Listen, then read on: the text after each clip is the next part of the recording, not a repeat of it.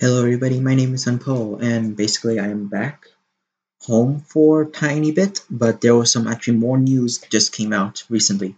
Also, if you want to hear, you know, for, if you want to hear more like Nickelodeon All Stars Brawl news, you guys can actually always check on this channel because most likely I'll always be there to announce big upcoming updates to the game basically for the first minute before anybody else. I am a small channel, of course, but I'm kind of very passionate about this game, so might as well do some news before anybody else does.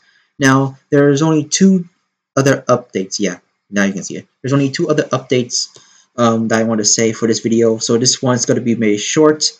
Any is there now? I know you guys might be thinking, is there going to be any analysis from the video I just talked about like earlier today? Not really. I think I said most of my analysis, my thoughts about like the voice VAs being in the game. And yeah, so let's actually get this on, shall we? So I told you guys before that the PlayStation, Xbox, and PC versions already have the voice acting in items. Right now, the Switch has the items as well. Let me actually pop my face in because I actually forgot about that. There I am. Okay. So yeah, the Switch now has the voice acting and items very fast, to be honest, and I never thought it would be we'll see today here. But yeah, as just a big refresher, we'll go all the way up here. So right now, currently, right now, the Switch has the voice acting. Few hours by the time of this, news thing, PC, Xbox, PlayStation already has it, so all consoles or every single platform has voice acting and items in. And let's review who we got for the voice actors. Hopefully you guys can see all this. I don't think you can. Yeah, again, it's with Powder Toast Man. I'll let you guys read all this. And I say thank you to the VAs who lend their voice talents to this game because this game honestly really needs it.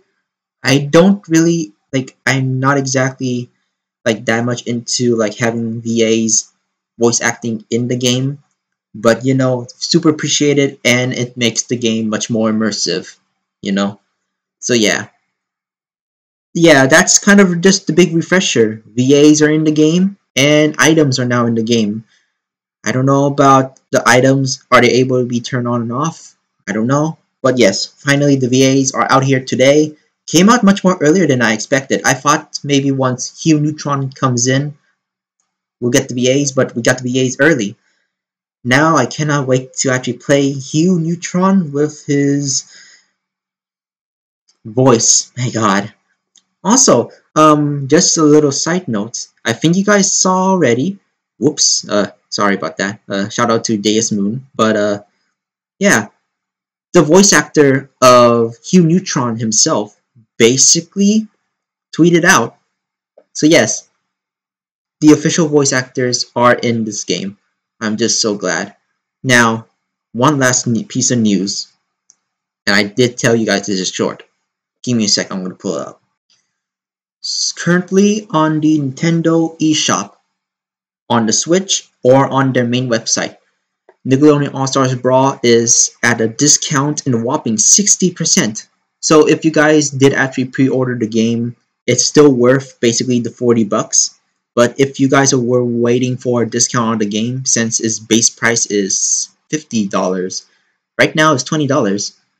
And to be honest, now it's definitely worth it. That number is a steal. I would suggest you guys to actually basically take this opportunity to buy the game because right now with the voice acting, with the items, with everything they just added in from the last few months in the past year, technically speaking, ever since the past year and the past few months, for basically they add in a lot more content and a lot more polish to the game, and now it's worth $20.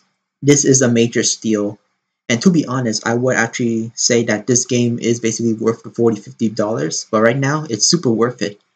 But of course, it'll still be worth. It is still going to be worth the $40 since because if you're going to buy the 3 DLC characters in the pass in the season pass, no, in the fighter pass, I should say. In the fighter pass, it's still $20. So technically speaking, you still have to pay $40 for DLC and base game. But yeah, that's basically it. So yeah, that's basically all the news. I'm Sampo, and I'll catch you guys later. And stay tuned for basically more updates to the game, which might be a while. Basically, I'm thinking I might do another like news thing like this once Hugh comes out. But yeah. Anyways, I'm just so excited. I'm gonna play this for tonight. I'll see you guys then. Take care.